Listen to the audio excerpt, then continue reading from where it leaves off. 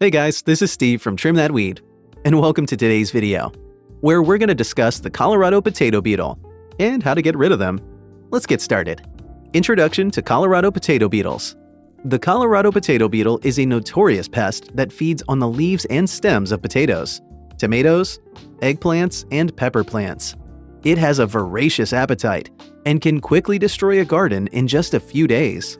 Symptoms of the pest and the damage they cause. If your crops are infested, you'll notice yellowish-orange beetles with black stripes running down their back. They have a round, dome-shaped body and measure about 0.5 inches long. Adult beetles have tough exteriors and can fly from plant to plant. If you see your plant with holes in the leaves, brown spots, and wilted stems, then chances are your garden has been infested with the Colorado Potato Beetle. How to get rid of the pest. Sticky cards. One of the simplest physical controls is the use of yellow sticky cards. These cards are placed near the plants, and the beetles are attracted to the yellow color and get stuck on the sticky surface. Pesticides. Another option is to use chemical controls, such as insecticides.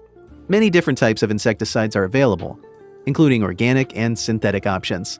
Be sure to follow the instructions carefully and avoid spraying in windy conditions. Soapy water. Another physical control is simply knocking the beetles off the plants into a bucket of soapy water. This is a simple and effective way to control the beetles without using chemicals. How to prevent them. Use of row covers.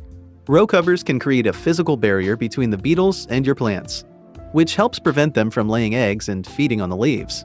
Rotate your crops. By rotating your crops, you can disrupt the life cycle of the beetles and reduce the chances of having a significant infestation. Use trap crops. Planting certain crops that the beetles are attracted to can serve as a trap and lure the beetles away from your main crops.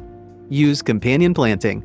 Certain plants, such as marigolds and nasturtiums, have been shown to repel the beetles and can be planted close to your crops to help prevent infestations. Maintain healthy soil. Healthy soil promotes strong, healthy plants that can resist pests and diseases. This includes maintaining your proper pH level, adding compost, and ensuring that your plants get enough water and nutrients. Thank you for watching.